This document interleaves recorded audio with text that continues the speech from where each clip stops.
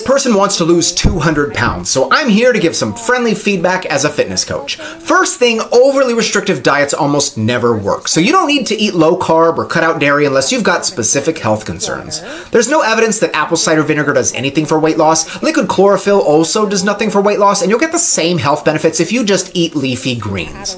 But if you're not eating enough fruits and veggies, powdered greens can be a good source of micronutrients. But just a heads up, those powders always taste like you get it.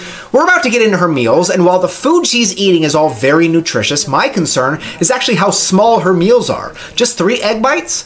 This one too, just tuna and veggies? While it's true that you need a calorie deficit to lose weight, that doesn't mean eat as little as possible. Bigger bodies require more food than smaller bodies, and even if your goal is weight loss, you still need to eat enough calories to feel and perform your best.